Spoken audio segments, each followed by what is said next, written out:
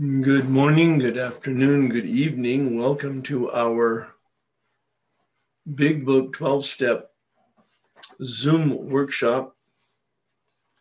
This gathering is being recorded. Please join me in a request for intervention, having our minds and our hearts opened to a new experience. God, please set aside everything that I think I know about myself, my brokenness, the 12 steps, and you, for an open mind and a new experience of myself, my brokenness, the 12 steps, and especially you.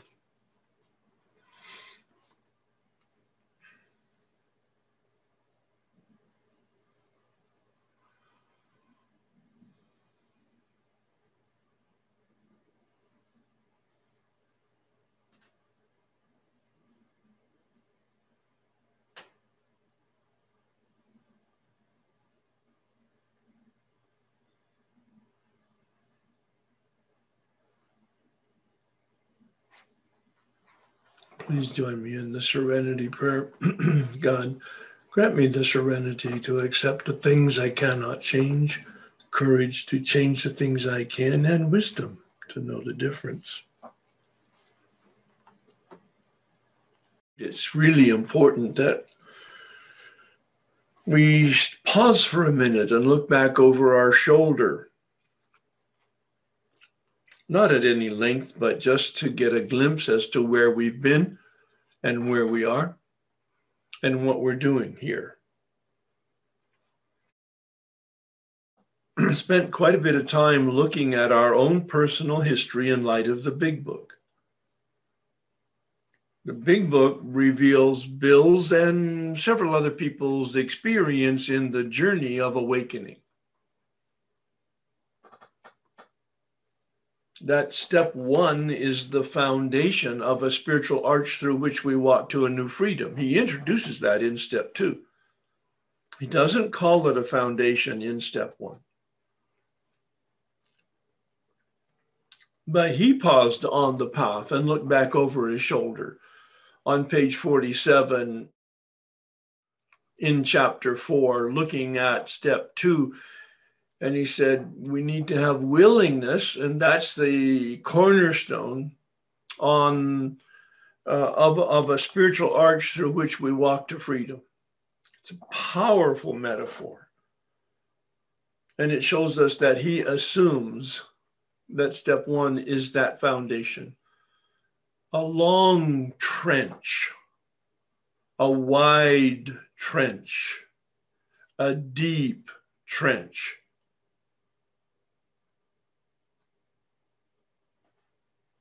An experience of no choice when I begin. No choice when I stop.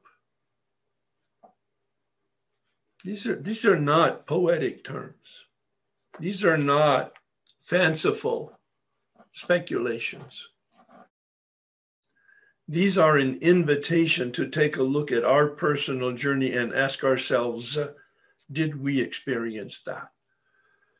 And if we do, one or the other, body and or mind, we're probably an addict of some kind, substance or process.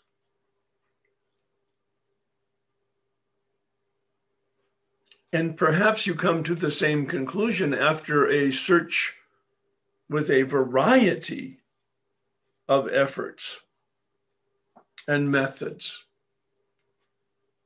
and teachers and paths, but none of it worked until we came into the 12-step process.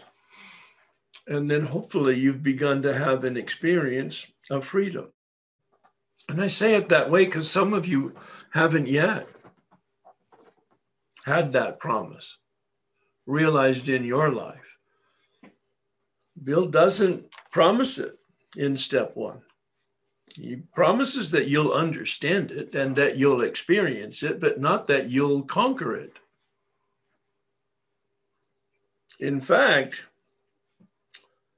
he confirms the trajectory in steps 3 and 5 in the promises on page 63 and 75.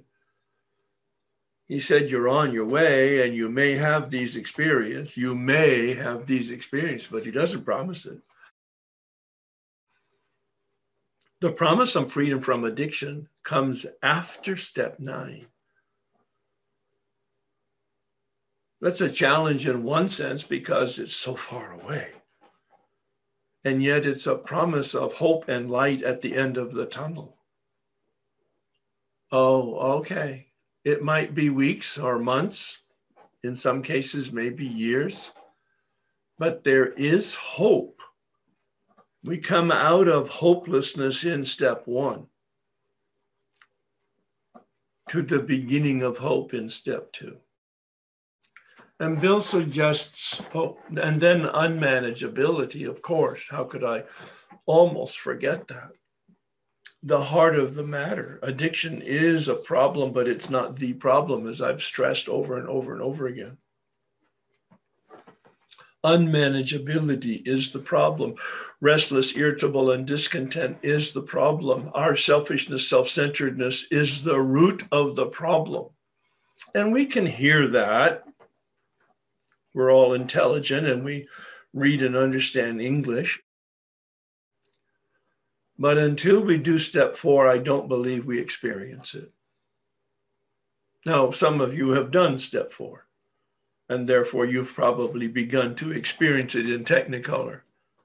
Unmanageability as it's manifest in our inventory, in writing. And those of you who haven't, you just have to park it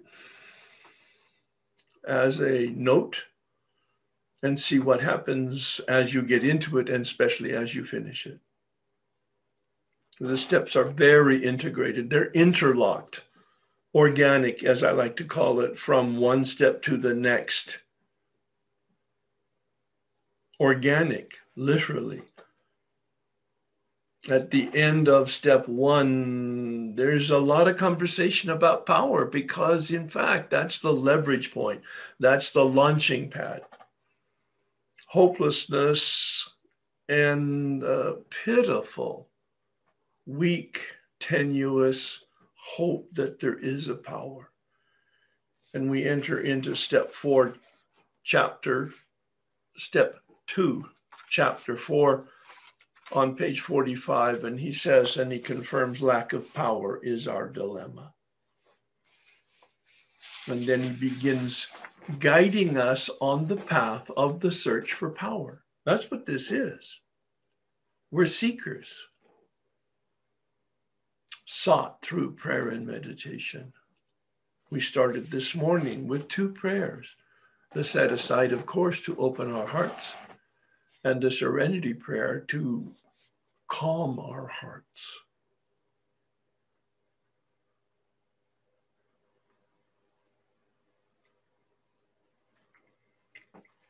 We had a look at meditation at the very beginning of our journey. Perhaps a superficial look, at least by my standards, but enough that we understand that it's a directed thinking, that in fact the awareness and the thoughts and the feelings and the impressions and the sensations and the whatever it is that's going on that we're conscious of within our body and our consciousness, that may be the transmission of the message. And we listen. We're encouraged to listen. Listen to the tiny whispering sound. And then attempt to translate it for ourselves. Meditation. Bill has a wonderful poetic paragraph on page 46.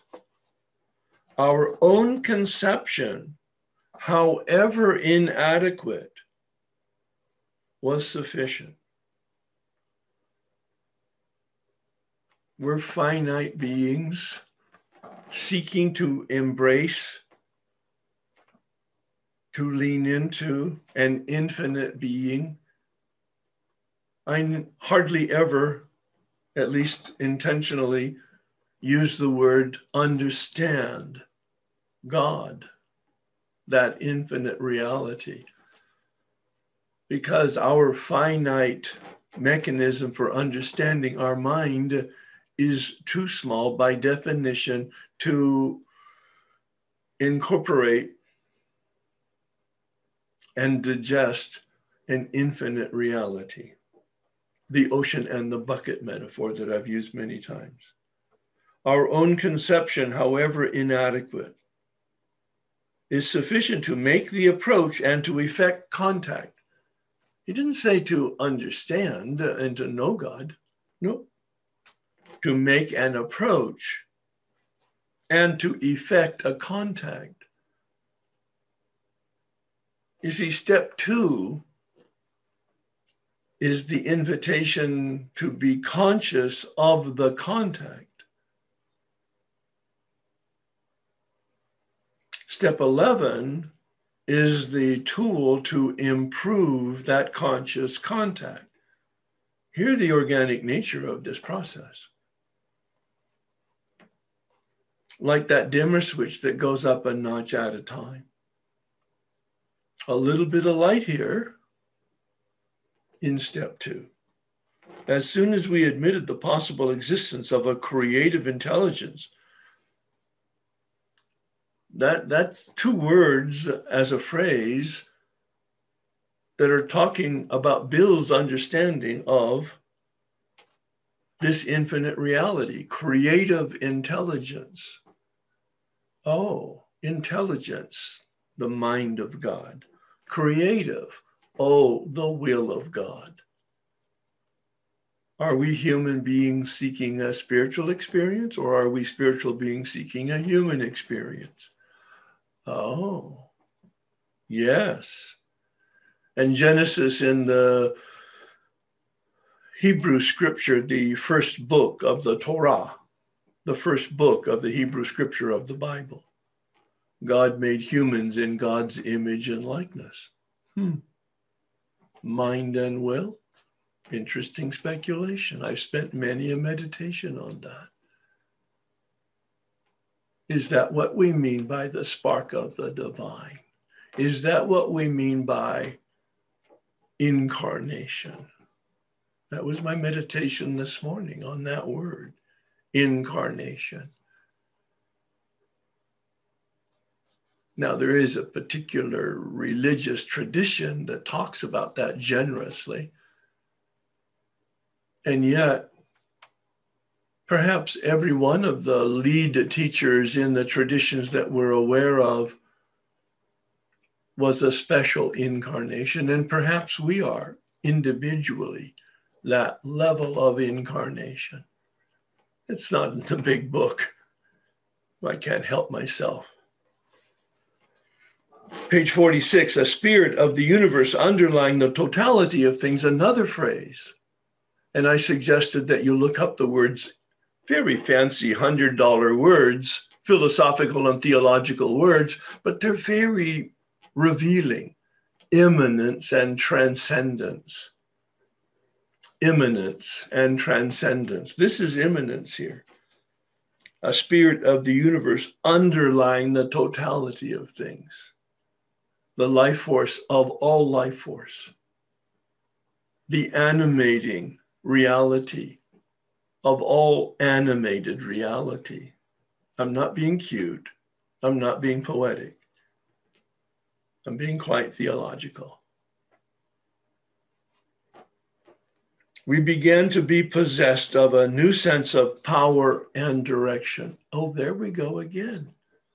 Power and direction. Direction for our mind guidance and power for our will so that it's effective. Creative intelligence. That's who I am. Or meant to be in my optimal human nature. Provided we took other simple steps, oh yeah, steps 3 through 9. We found that God does not make too hard terms with those who seek. We're seekers. Sought to improve our conscious contact. The realm of spirit in step 10, just after step 9, Bill says, now we've entered into the world of the Spirit. Where were we in steps 1 through 9? Oh, we were in the world of self.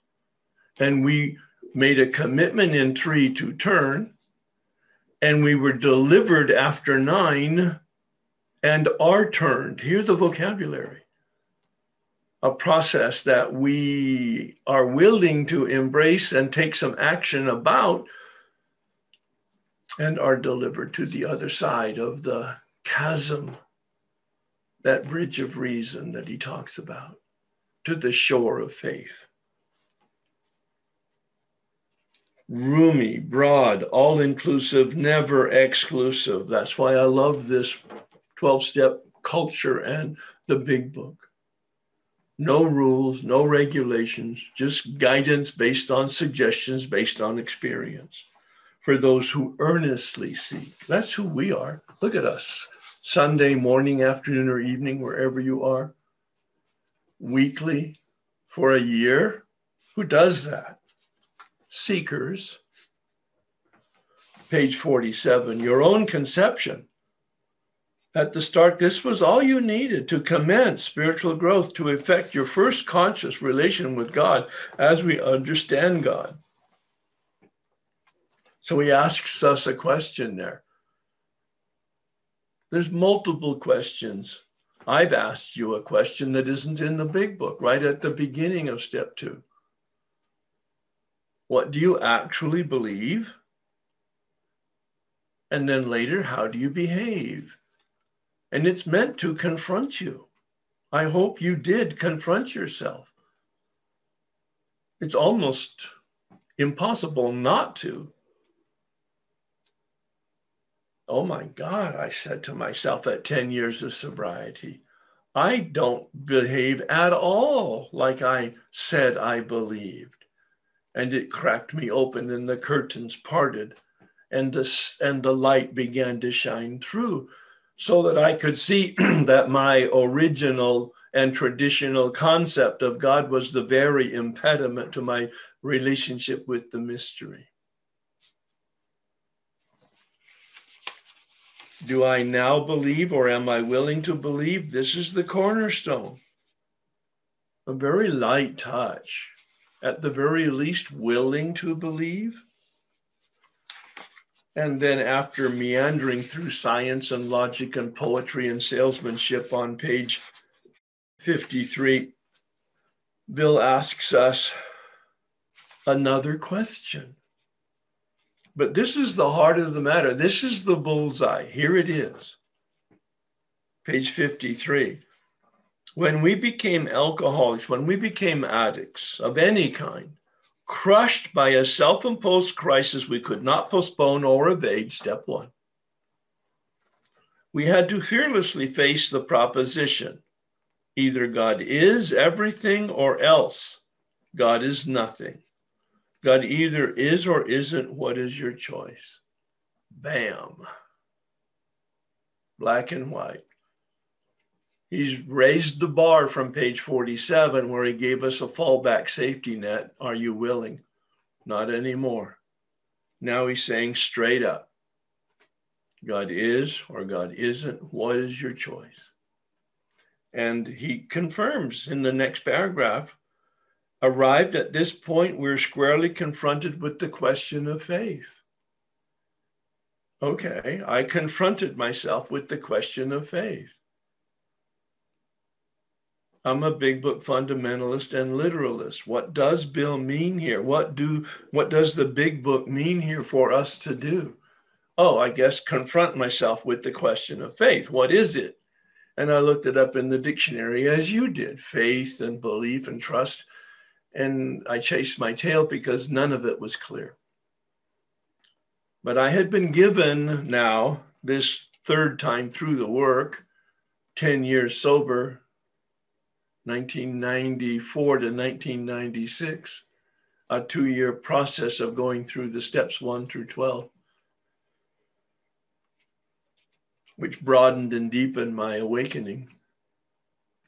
The man had introduced me to the set-aside prayer. I believed that was the key that unlocked the door. Then he took me into unmanageability for the very first time. And again, I had a deeper experience of hopelessness. 10 years sober, and my life is unmanageable on my own power. I did not know that until I had that experience with page 52 and page 62, like you have been invited to. And then asking those questions, what do I believe and how do I behave? Again, another key that unlocks an inner door to my inner self in a way that had never been cracked open before. In step one, I saw that the human being has three major parts: the body, the mind, and the will. And that explained step one to me. And I used that same model to help me understand step two. You might want to write a triangle on a piece of paper right now. And on the left-hand side, write body, and on the bottom side, the bottom foundation of the triangle, write mind. And on the right-hand side, write will. Because this is the way I unpacked faith at an understanding level that I had never had before. Is faith a function of the mind? No, by definition, it's diametrically the opposite. Faith is the acceptance of that for which there is no evidence. So it's not a function of the mind. Is it a function of the body, the emotions, my feelings? Well, that doesn't even make any sense, because feelings are chemically based on my perception of and reaction to reality. So they're whimsical, not trustworthy in that sense. So it's not a function of the body. And Bill had introduced us to his approach, the formula that unpacks what faith is. On page 47, he asks us a question: do you believe? Oh, that's a decision. Are you willing? And on page 53, now he's asked us a black and white binary decision. There's no room for wiggle here. God is or God isn't. What is your choice? Faith is a function of my will. That makes me specifically human, that I have choice. I choose. God is. And that's my act of faith. And my mind says, well, that's a reasonable position. It's got no evidence and it's got no feeling. My mind and my body have nothing to do with it, but it's reasonable given step one experience that I need power, and I don't have power, and I can't live without power successfully. And my mind accepts it, and that's belief. I establish my belief system by my mind accepting the decision of my will. And then my body goes, well, I may as well start acting as if it's true. And that's trust. And I have just unpacked for myself, at least, an understanding of an approach. My will is my act of faith. It's empty. It's thin. It's dark. There's no evidence. There's no certitude. There's no feeling. There's no confirmation. It's just vague and floating up in the ether. And then my mind says, well, I'm going to accept that as the truth. And my body says, I'm going to act as if it's true and see what happens. And one of my teachers is Richard Rohr, R-O-H-R, a Franciscan priest. And he says, faith is the acceptance of that for which there is no evidence. And once we accept it and act as if it's true, the evidence begins to appear. And that's absolutely my experience.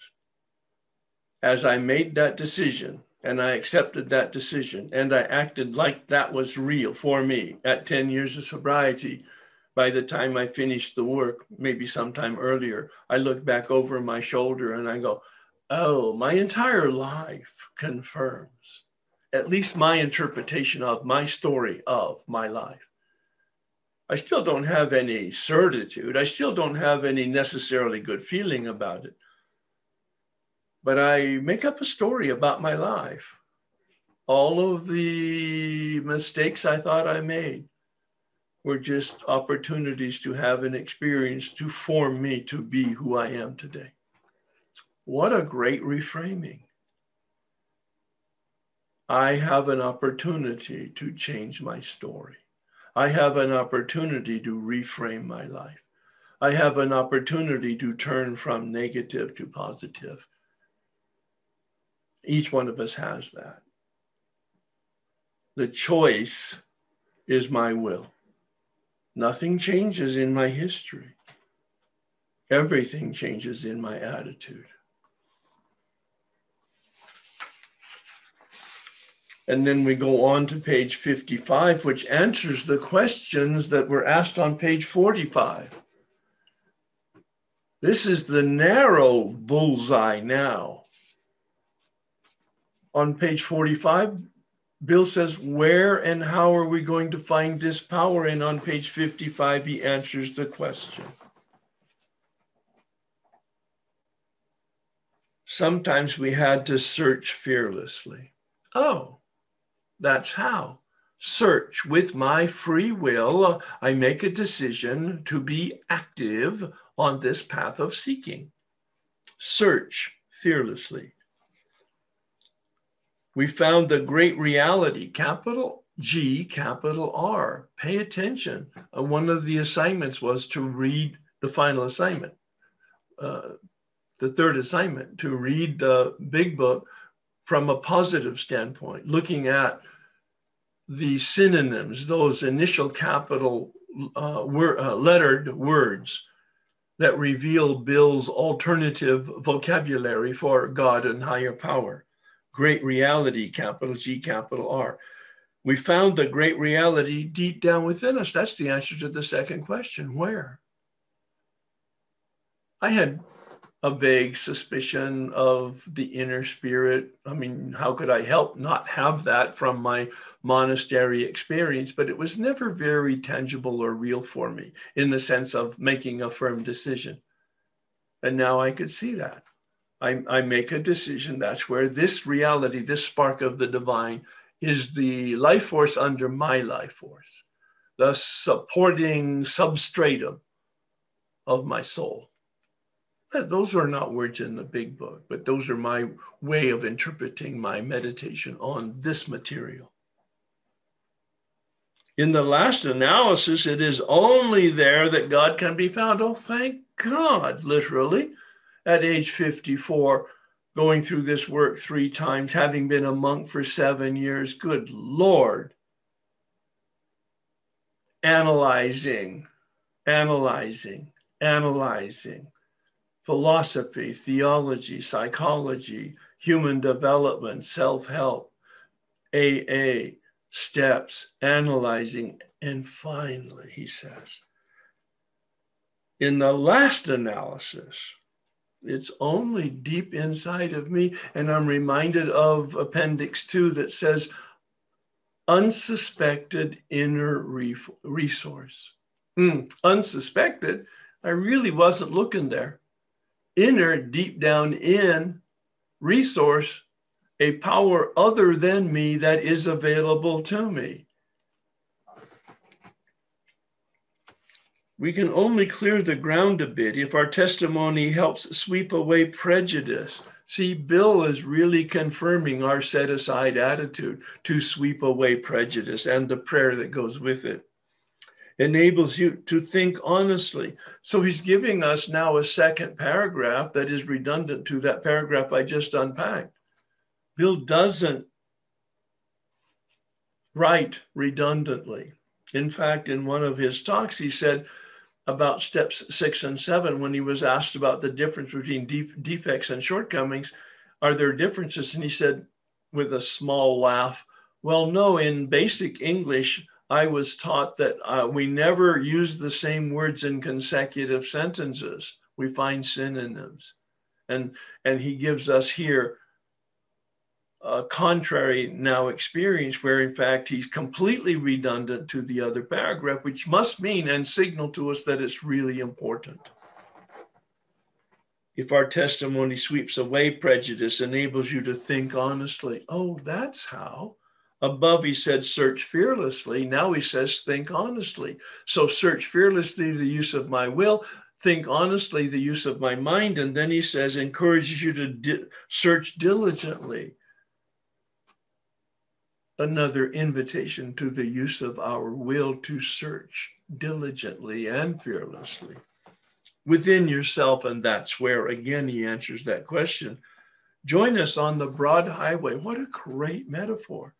Capital B, capital H. There's no place to go. God's not missing. God's not absent. God doesn't come and go. God is or God isn't. God is everything, or there is no God. He confirms on page 53.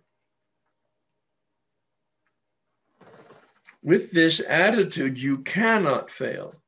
What attitude is that, I say, as a literalist? Oh, search fearlessly, search diligently, think honestly. Those are the attitudes. And I'm reminded of the vocabulary from yachting. I'm not a yachter, but I understand the vocabulary. And they talk about the position of the mast so that the sail can pick up the wind to empower the boat forward. It's a great image. The position of the mast is the attitude of the boat so that the sail can catch the wind to empower the boat. The root word of spirituality, spirit, is spiros, in Greek, breath. The breath of God, the wind of the Spirit.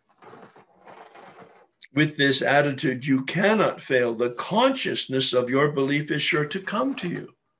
Oh, step 2, came to believe. And here I am at 10 years of sobriety, having done this work twice before, and my agnosticism was not an impediment to my spiritual awakening in those 2 prior journeys.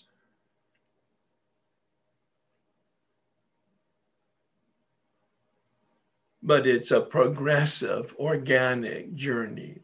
That dimmer switch really captures it. And now I had enough light to see in the darkness of my agnosticism that I could make a choice now and live more diligently and consistently with that decision, a very conscious decision.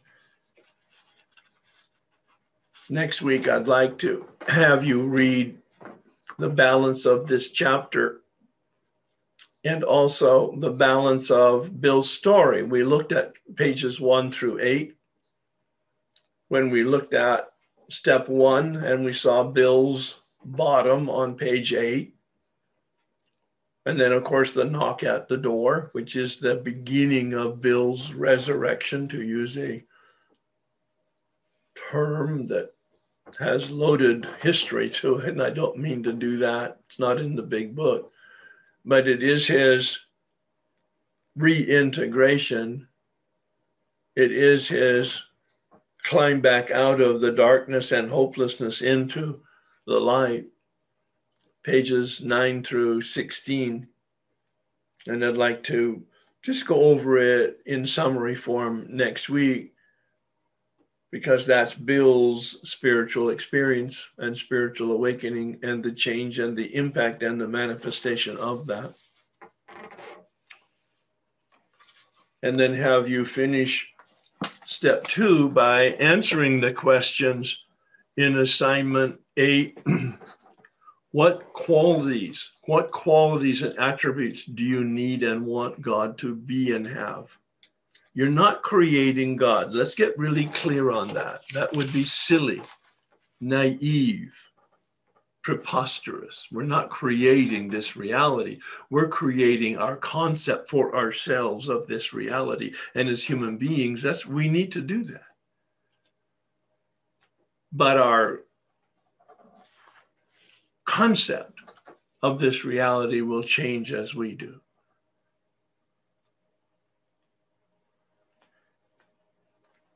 So let's talk to some people.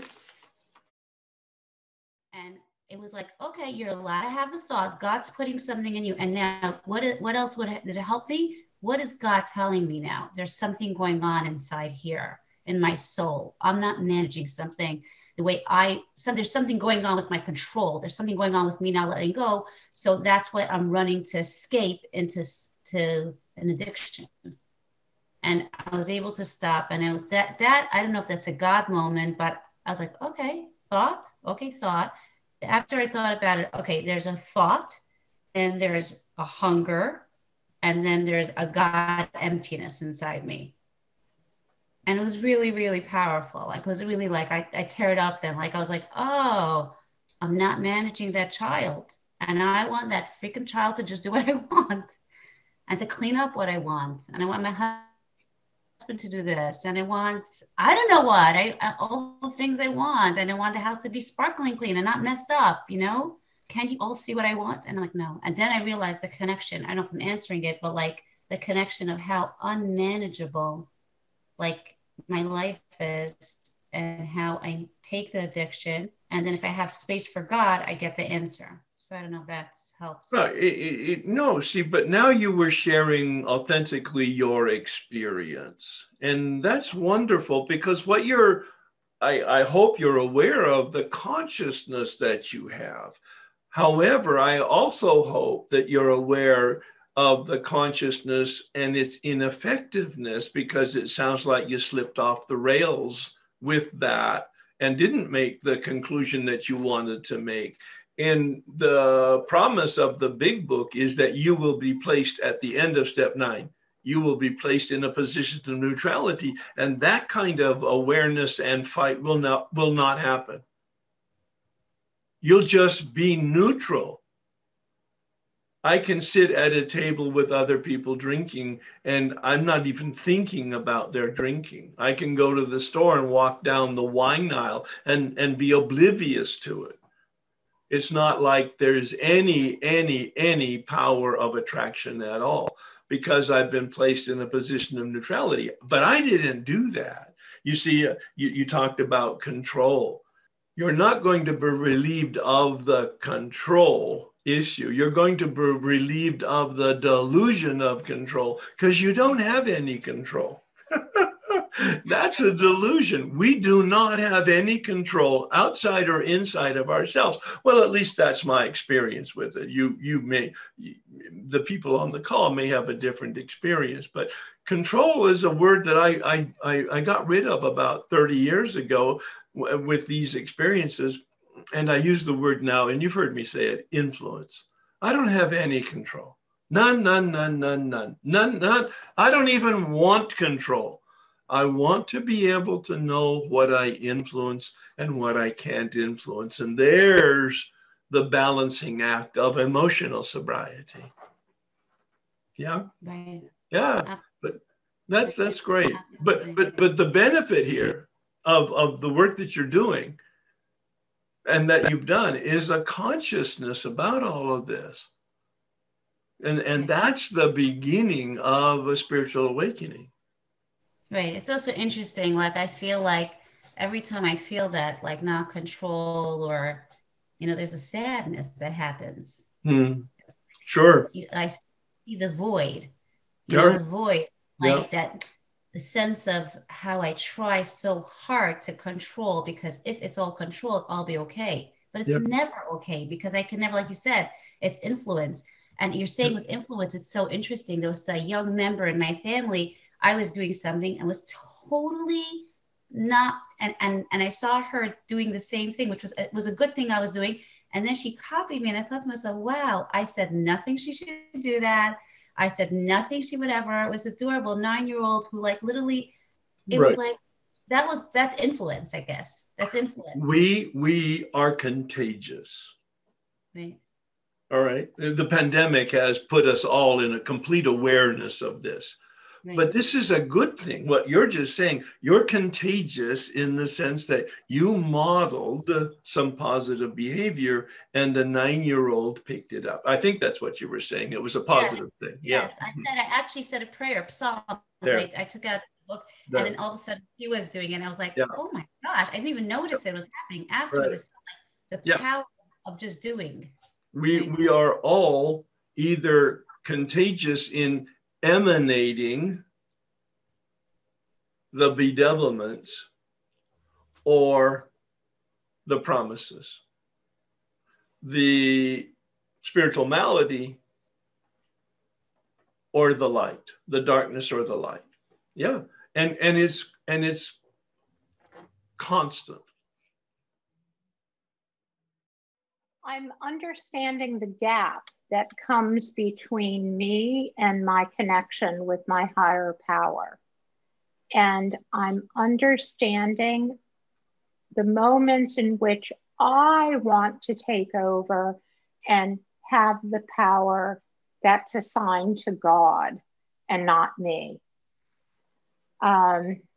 So when you wait. So I want to have you focused and not just a general share. I want you focused on your experience with what is God for you. When you say the word God, what does it mean for you? Well, what it means is that it's a power that protects me and provides, regardless of my status or situation in life. Okay, all right. Yeah. And what's your experience with the assignments so far then on step 2? I have to look for the sheet to come see the answers that I'd written down. But my concern with that is that if you have to look at your sheets, then you haven't had an experience. You're treating it like a class that you think there's some right answers to. There's no right or wrong answer here. Your answers are just fine. But if it's only head knowledge, it's not an experience. And that's what I asked you. I didn't ask you what your response was to the questions and the assignments. I asked you what your experience was. My experience in coming to believe is that I feel that I believe and I have experience in the fact that God exists for me. I have evidence actually, but there's a gap that I struggle with on a daily basis to feel that power in life, in daily life. Well, and I know you're using the word probably because it's an easy word to use, but when you use the word feel God, then that's a trap for us. And of course, sometimes we do, quote, feel the presence, but it's not necessary, and it's cyclical and ephemeral, as I like to say about emotions. So I prefer not to use personally, I don't like to use the word, and I don't encourage the word in the spirituality talk, especially in God talk and or in meditation talk, because feelings can be a trap, especially for us addicts. Mm-hmm. And I believe you know what I mean by that, right? I do. Yeah, right. All right. Anything else? I would like it if you could repeat the definitions you had given to trust and believe. Not necessarily definitions, but the way that you spoke of them when you were talking. In terms of that triangle, body, mind, and will. I tried to ask myself, what is faith in the model of my structure of human beings, body, mind, and will? Where does faith fit in? Well, it's not a function of the mind, and it's not a function of the body, not a function of knowledge, as you just indicated, and not a function of feeling, as I just indicated. But it's a function of the will. And that's what Bill is telling us without being as clear as I'm being. I think it was intentional on his part. On page 47, he said, do you believe, or are you willing to believe? That's about willing. That's about a decision. That's about an approximation by the use of our choice. And on page 53, he gets much more laser focused. God is or God isn't. Oh, what is your choice? He said. The function in me that makes choices is my will.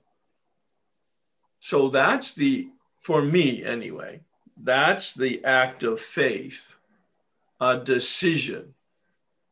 And then my mind accepts it as reasonable, given the fact that I don't have any effective power.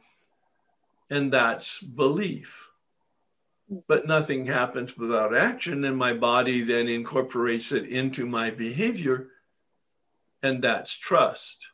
So my will's decision is an act of faith. My mind acceptance is an act of belief, and my body's translation into behavior is my act of trust. Does that help? That helps a lot. Thank you very much. And I said it, thank you for asking, because I said it differently, and maybe actually people will catch a little more traction with it as I've now repeated it. It's not from the big book, but it's an interpretation of the process, and it really helped me. And I'm very practical. Not only did it help me with steps 2 and 3, but it really helped me with step 11. Because I meditate, because I do believe that I need power, and that there is a power, and that power is deep inside of me, and that I can connect to that power, and that power will guide me. Now, how do I know I believe that? Because I do it. My body sits every morning asking for guidance. So I know that I believe it. I know that I made that decision because I actually behaved that way. Yeah. So thank you very much. Well, in the beginnings in our different segments of step 1, although I had an experience with it, it wasn't surprising to me in the sense that, these were all things that I had thought about before, and I've done the steps before. And so I was getting an experience with it, but it wasn't, wasn't anything that was particularly shocking. But in this assignment, when I went through and I was asked to go through and, not necessarily look for the things that are important, but look for the things in a critical way of what I had a reaction to, it's like, I didn't realize how critical it was. Right. Oh. And, I started going through this, and I was, highlighting or circling, and, I just ended up with like pages of stuff that, kind of once I was given the permission to say, okay, be critical. Yeah. It opened the floodgates, and I was just like, oh my gosh. Yeah, isn't it? For me, it was startling that reading with a different question gave me a completely different experience. Yeah. The same material that I've been very familiar with and did in step studies and book studies, etc. But when I was given that different question, the different lenses through which to look at the material,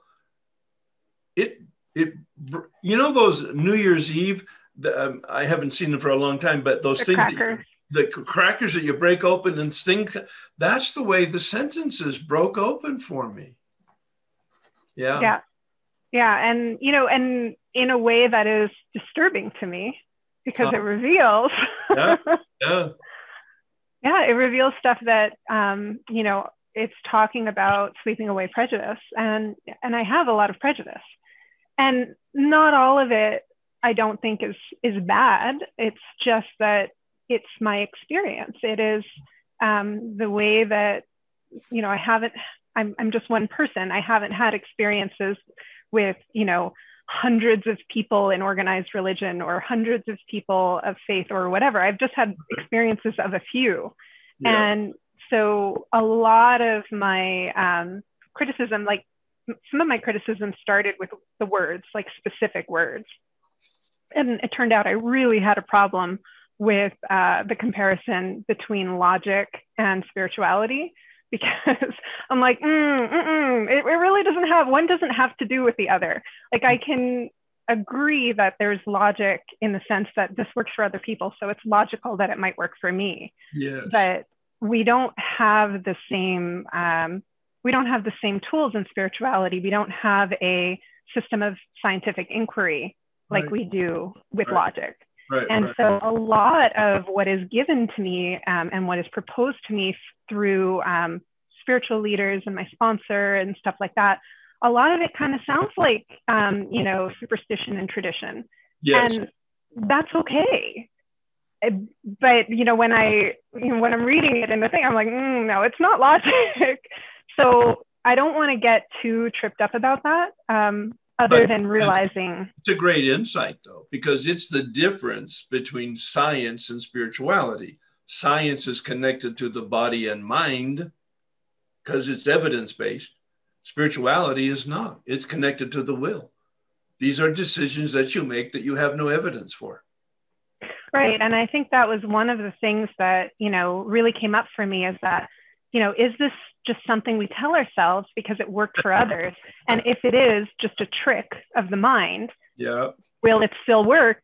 Because it might not be quote unquote true in the sense that I think of true in the logical sense, right? Yeah.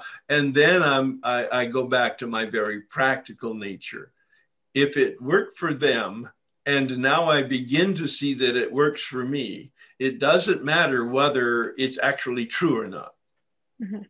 You know, it doesn't matter. I really don't care if God exists or not. I really don't. Because when I believe and act as if there is this power, my life is better. That's all. I'm very practical. Yeah, I agree. That is the root of it. And so, you know, a lot of this exercise, like a lot of my writing was just an exercise in getting it out, when in fact, those details don't really matter. They don't matter de facto, but they do matter to you, because you're not now going to rely on evidence. You're not now going to rely on certitude. You're not now going to rely on feeling. You're going to rely on your decision. As empty as that is, you're going to rely on your decision. And that's the rudder that's going to help us navigate the speed bumps of life. Yeah, I agree. And, you know, it's one of those things that I'm having a definite experience with, that idea of not using feeling as my mode for an effective relationship with God. I'd never heard that before. And, you know, that was the struggles that I've had in program, because I've experienced great progress in program. Right. And I have also experienced breaks.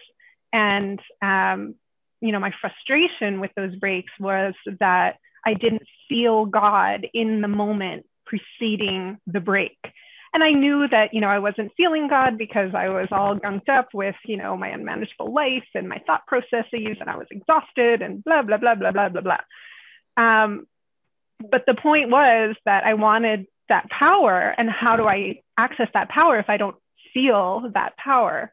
So I'm really, really excited about this idea of, you know, that I cannot have the feeling and be conscious of my higher power, and take the pause, so that, and if I pause, then I can be aware of my conscious contact with God rather than my unconscious coping with the unmanageability.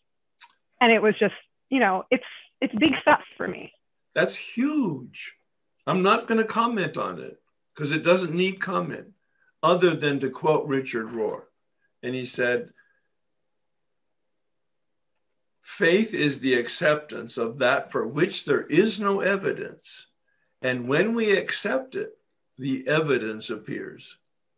So when you look back over your shoulder, having done that, what you're just talking about, you kind of like, oh, maybe it is true. But again, it's a story that we're telling ourselves because we interpret the data based on our needs or our perceptions. It's not scientific, but from my practical standpoint, it's working. Therefore, I'm going to continue doing what it is I'm doing. Yeah. And then one more comment on the kind of the things that hold me up. And when I was going through this, I realized that a lot of my judgments were against individual people and my experience with individual people. So, the idea of that, that back in the day, before we had, he was talking about logic, and before we had this rapid increase in our technology and stuff, like back in the day, everything was superstition based and traditions and fixed ideas.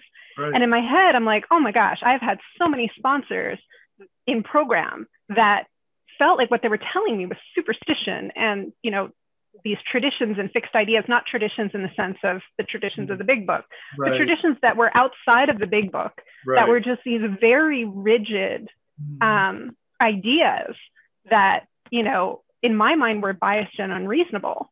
Right. And what I realized by, having this reaction to what he's saying in the book and being like, well, I know plenty of people in program like that, is that I'm focusing on the other.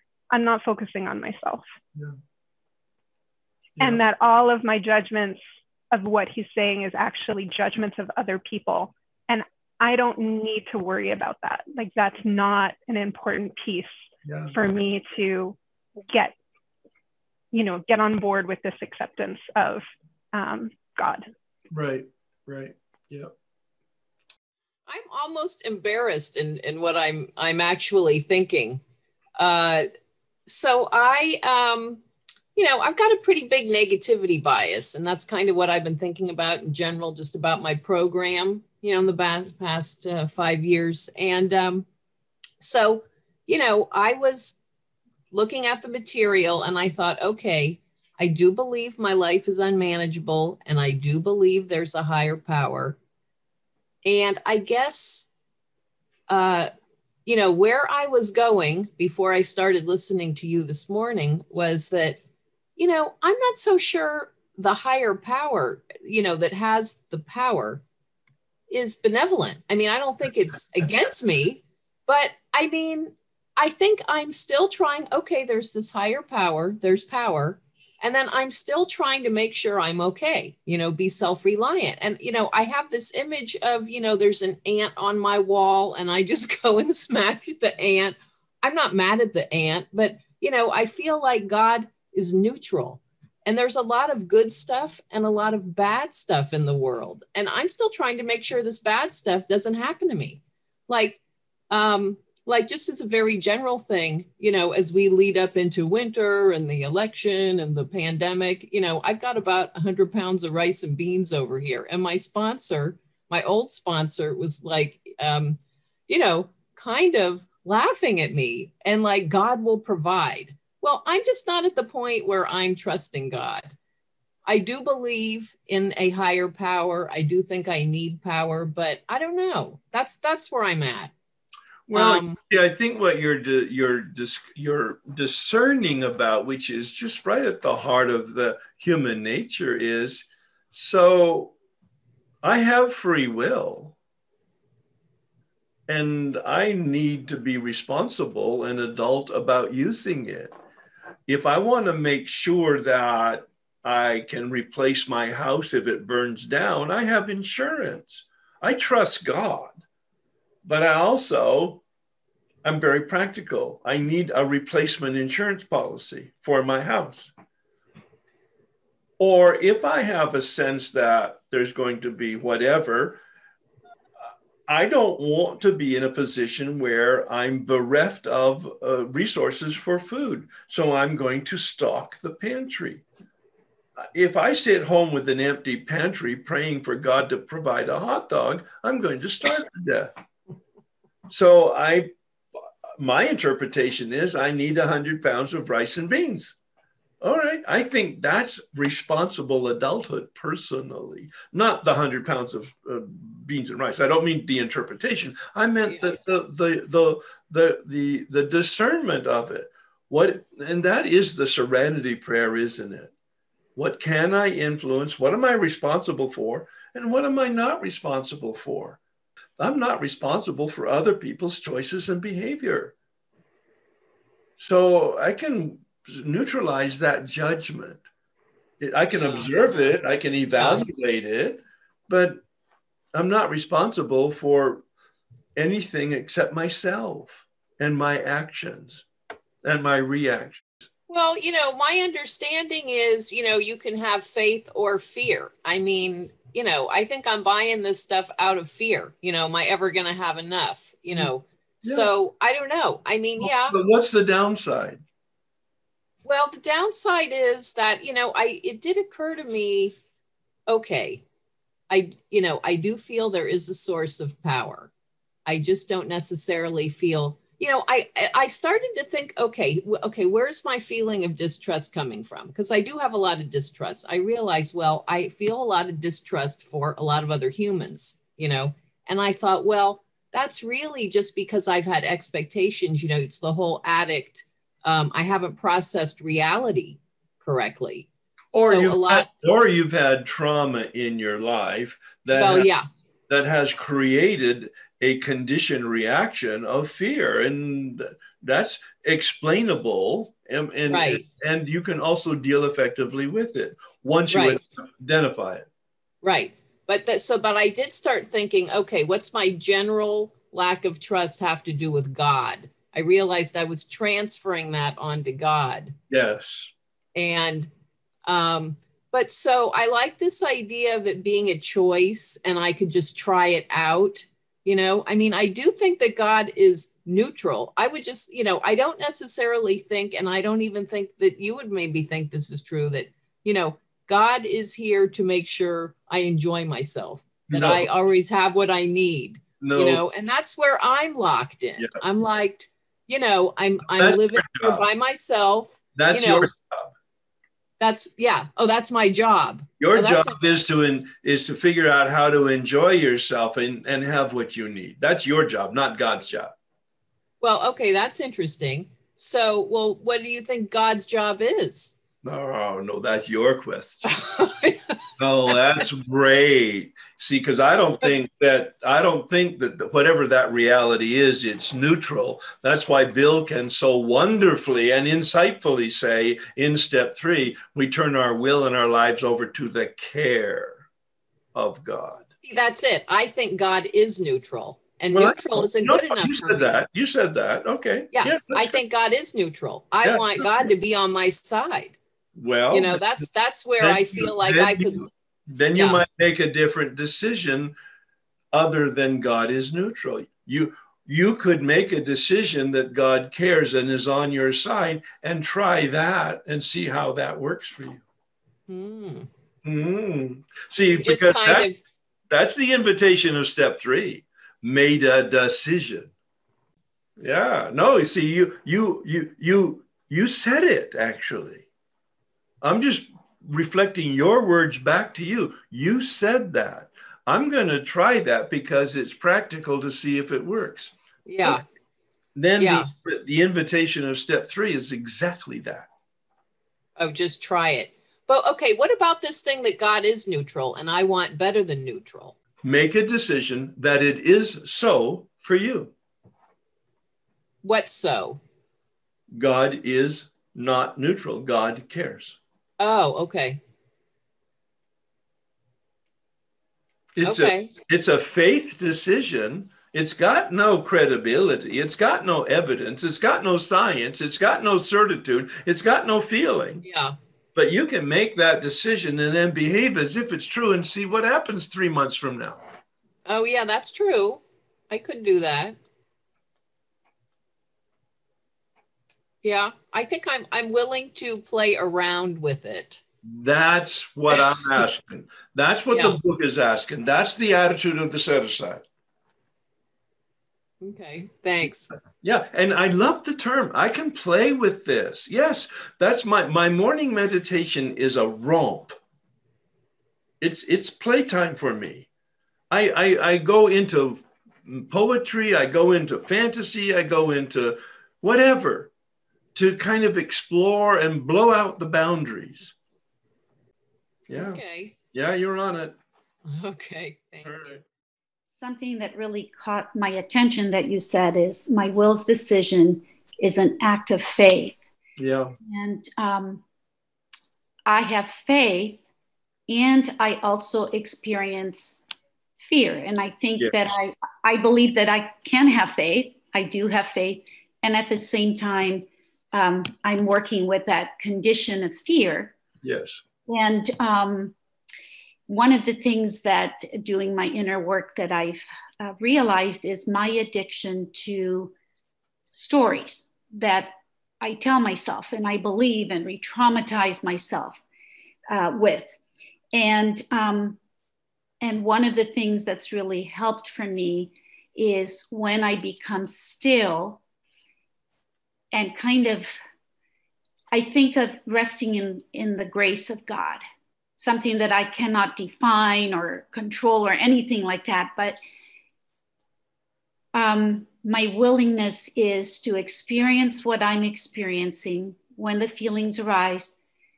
But the decision comes in recognizing the story that is going on that I'm telling or believing and dropping that and just staying with the rawness of the experience. And it's not pleasant. And at this point in my life, you know, it's these feelings that are arising are very intense, but I trust, and I don't always feel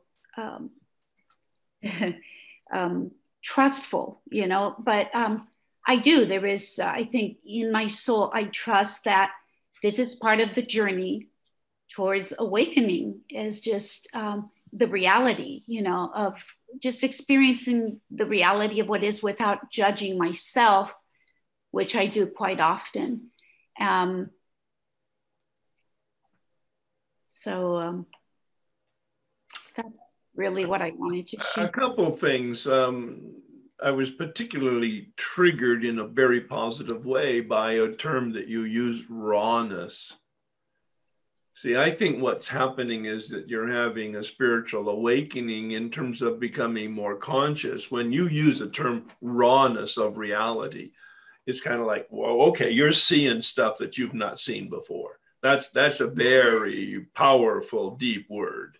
And also you mentioned that about, and the previous speakers have talked about fear and faith. They're not mutually exclusive as I perceive it. Fear and faith live together. But look at here. This is a teeter-totter. The more faith I have, the less fear I have. The more fear I have, the less faith I have. But they coexist. And faith is that decision. And how strong is your decision? And do you behave like it? And if you do, then you'll have more trust. And a component of the fourth step, the fear inventory, Bill elaborates on that.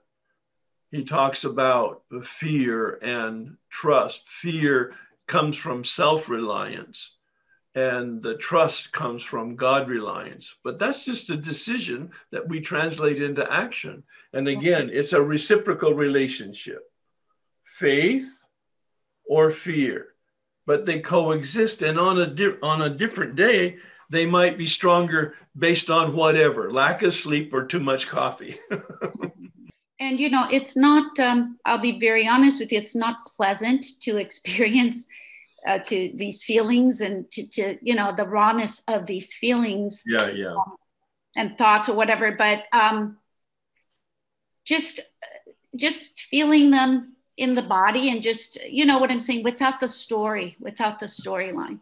That's huge. That's huge. The biggest gift of doing the process 3 different times, if I were to summarize it today anyway, this is my consciousness, was the realization of what you're saying, that we have a story. About 80% of it is wrong, but we live through our story, and that's why we suffer. Yes. And the step process begins to dissect and deconstruct the story to reframe it to the truth. Mm-hmm. Yeah, thank you very much.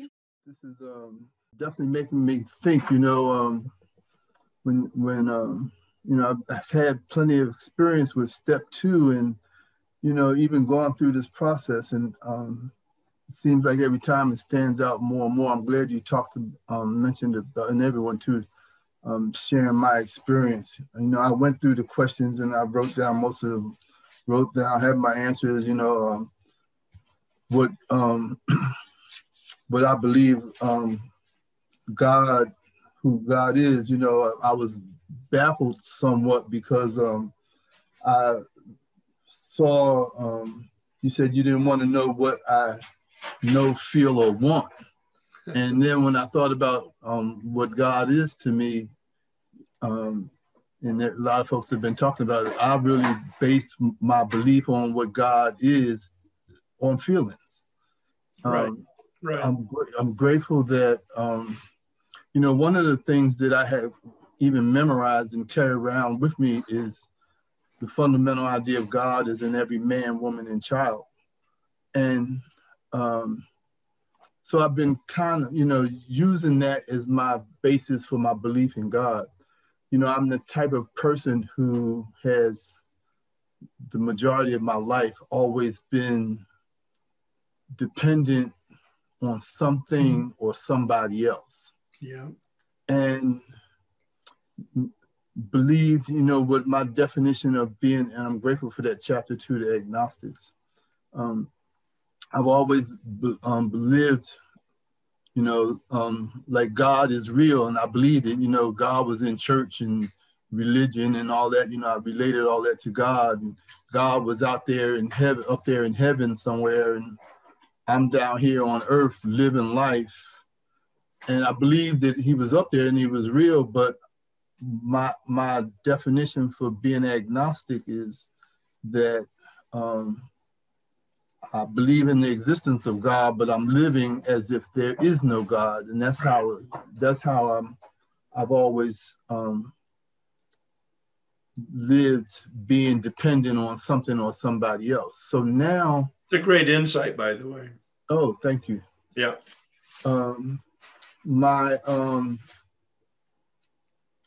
Since I've had so many struggles and so much pain with believing in something or somebody else, I'm really practicing. I'm in a place now where I'm really practicing my dependence on my higher power. And I really practice living like God is inside of me. Now, of course, you know, I'm grateful to know that I don't have to be a saint. And I'm not. And I'm not perfect, because I have found that through my own fallacies, through my own insecurities, all of the character defects, that I do fall short. You know, I'm practicing also not beating myself up so much, because I know that I'm going to fall short. Right. You know, everybody's not going to always be satisfied with Howard, and I want to take on, but I'm wrong for that. You know, I'm supposed to please everybody, make you happy, and I don't have that kind of power either. And if you're not satisfied or thrilled with me, then something's wrong with me. I go through all that type of thinking. And because I had to really write down what God is, you know, and I then had to look at whether it's a feeling or is it a want. I know God is real. God is in me. God is in you. God will direct my life. You know, God will help me be dependent on God.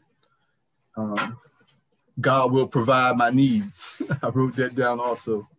And wants. God knows me and God loves me. And, you know, I wrote these things down and, you know, I practice listening, you know, now for guidance from my higher power. And I really believe that's real. That directs me. I have to live like that today. Because like I said, I fall short. Sometimes I miss that God will tell me in my thinking, I believe, go right, and I'll go left and I'll get spanked, so to speak. Spanked. Going left. Yep.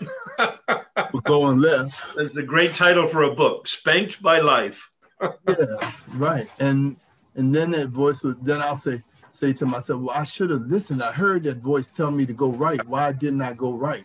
Yeah, but see how conscious you are? And so you'll learn from that, that mistake, if you will. You'll learn from it now that you're conscious. That's the benefit of becoming conscious. While you were talking, you know, and I read it because I read to the agnostics, but what really came crystal clear for me, and I had it already even highlighted, it said, with this attitude, you cannot fail. Yeah. I need that, you know, because even though I'm more aware than I was, I still have fear of failure. Right. And it's not as strong or even as obvious as it used to be, but it kept me drunk. It kept me in flour and sugar at one point in my life. Right. So the fear, I think, is healthy today to not want to go back there again. You know, so I have to be, most of my conversation, I include God. And I had fear of that also because, oh, he's a Jesus freak. Here he comes talking about God, you know, even in my sharing today. You know, if I'm on a Zoom meeting or something, I find myself having to talk about God, and I have to be very mindful. There's a lot of people don't believe like I believe, you know. Right, right. That's pretty much of where I am right now. Oh, that's wonderful. See, but you're becoming conscious of the process in that you have the ability to make decisions, and that none of it's connected to certitude and none of it's connected to feeling. And it's a very kind of ambiguous, vague place to be, but that's the world of faith. That's the world of the spirit. Yeah. It's not frightening, but it's just so odd that the personality change has happened with me. And like, just as an example, the other day, my mom's 91, I was mending some of her pants, and they were kind of like pajama pants. So I could very easily make her some.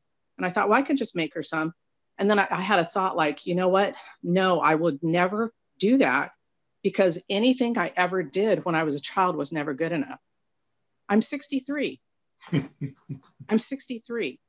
And I know that I felt, I mean, not now, I've been in program about 5 years, and I feel good enough now and today and everything. But it just was so odd how it just hit me like, oh my God, I carried that from a child, not feeling good enough for my entire life. And it's just, and I wasn't angry. I wasn't mad at her. There was none of the feeling of, wow, she did this to me, and the blame. And I mean, I'm only 5 years into recovery.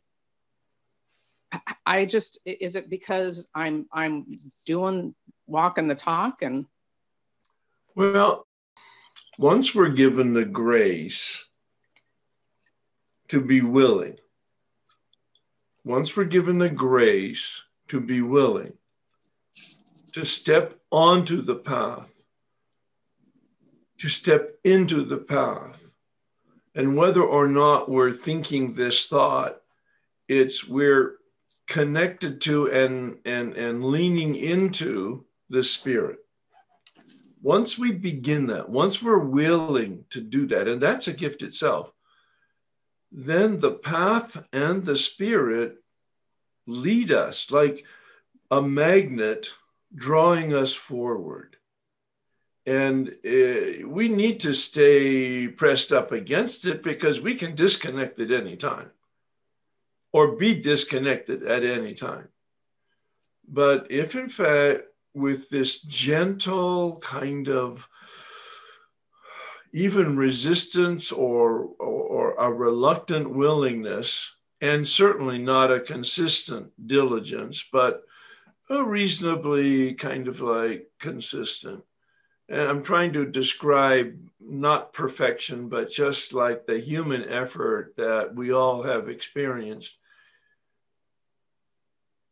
There's an organic development, change, evolution that happens that we don't know is happening while it's happening until someplace down the road, and it's totally unpredictable. You stop for just a minute and look back over your shoulder and you go, oh my, look at that. And that's what I'm hearing in you. Does that kind of express it? Yes.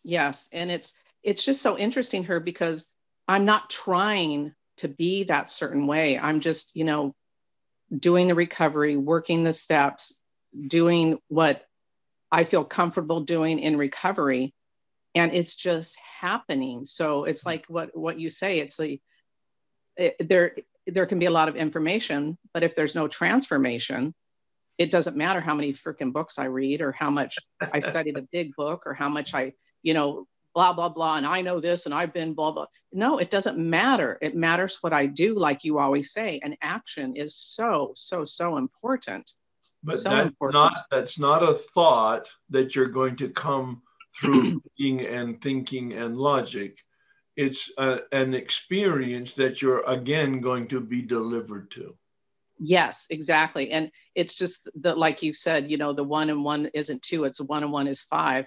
And I didn't used to understand that. I go, what is he talking about? And it's like, yeah, because I'm putting in the work and it's happening to me without any conscious effort on my part, I feel. And just to react and actually respond in a way, like another example that just happened days after the whole thing with me, the pants situation, my daughter who's 30, I was complaining to her again about my hair lady who I've gone to for 28 years. I've complained about this woman for so many years. And my daughter told me, get this, Mom, you sound just like Nana. Whoops. And I was horrified. I didn't get mad. I went, oh my God, you are right. You're right. I sound like her. And I said, thank you. And before I would have been horrified. I would have started, how dare she say that? But it's true. So it's like, I'm open to hearing the truth and not getting not withdrawing in my little crab shell. I'm Cancer. I like to be safe and secure, crawling in my shell and never coming out again. And I'm just, it's fantastic. It's fantastic. I'm so excited. I'm so looking forward to seeing what else happens. Cause I right now at this moment, I feel like it can't get any better. It feels like your cup is full. And for right now it is, but what happens is you get a bigger cup. Oh. Wow. Yeah. Well, I'm coming from an experience myself just this morning. I walked outside with the simple task of taking the garbage cans out because today is garbage pickup day. And it was such a gorgeous day, blue sky, balmy, and I live in a nice area. that I was absolutely stunned by the good fortune of my life. Looking back over my parents' emigration from Canada in 1951, 70 years ago, essentially, and looking back at the highlights of my life, and I'm just going, it's extraordinary. Mm-hmm. Yeah, today I'm looking at and in such gratitude about, and that's where some of this response to you is coming from. Mm-hmm. Yeah. Yeah. Yes, I understand it. It's so wonderful to be in gratitude. And even though difficult, horrible, tragic things happen in life, in my life, but I can be happy. I can be happy and be in a place of acceptance instead of like, why me? I mean, I've never really, I mean, things, pretty bad things have happened. I've never thought, why me? Right. And actually one time I thought, why not me? Mm-hmm. Yeah. And oh my goodness. As Viktor Frankl said, it's a decision about an attitude. Mm-hmm. That's all it is. Yes. Yeah, thanks very much. And what's your experience with the step 2 exercise or assignments? Well, I'm an active listener, so I am not doing the steps this time. Okay. I am listening, and I'm getting so much more. I don't know why. Every time I hear you, I get a little negative something. So okay. Although I'm not doing the work, I did the 12-step study with you last year and ended in June. Right. And I remember asking you, I said, what do you think about me starting up again? And you had said, which I never really heard before, do I want to do it and give myself an invitation to if I want to do it? And when you said that, I thought, no, I don't want to do the steps again, but I'm listening, learning. And next time next year I'm going to do it. But I don't know. It's just, this whole thing has opened up my life in a way that is just unimaginable, unbelievable. And 5 years ago, had I known I would be how I am today, happy, and despite all the things that have happened, in the last 5 years, I wouldn't have believed it. I would not have believed it. No. Mm-hmm. And it is my experience, and therefore my recommendation, that if you complete the work, meaning finish the 9th step, that you wait at least a year, maybe 2 or 3, before you do the steps again, and live just like you are, close to the community, not doing the work, but treating this like a meeting, so that you're listening and opening and practicing 10, 11, and 12, and allowing the Spirit to have its way with you. So that's because that's my experience. Right, exactly. You said something very profound, and you said it several times, and I didn't really get it. You were talking about knowledge and behavior and faith. You see the screen? Yes, it was after that. Yeah, I drew that, yes. All right. So in the mind, is that the source of faith? No. By any definition in any dictionary, faith is somehow the acceptance of something without any evidence. So it's not a function of the mind. Is it a function of the body? No. Emotions or feelings are really good, but they have nothing to do with a connection with power or the Spirit. In reality, emotions, feelings are biochemical reactions to our perception. So what's left on this triangle is the will. And isn't that what Bill asks us gently on page 47? Do you believe, or are you willing to believe? But much more laser focused on page 53. God is or God isn't, what is your choice? Oh, choice, an act of my will. So I decide with my will that God is. There's no evidence for it. There's no feeling about it. But I decide that it is so. My mind says I'm accepting that. And that's belief. And the body says, now I'll translate it into action. And that's trust. My will makes a decision, an act of faith. My mind accepts that decision as a system for which I'm going to live my life. I accept it. That's belief. And my body puts it into action. That's trust. Does that help? No, it doesn't. All right. No, it does. Oh, right. It does. I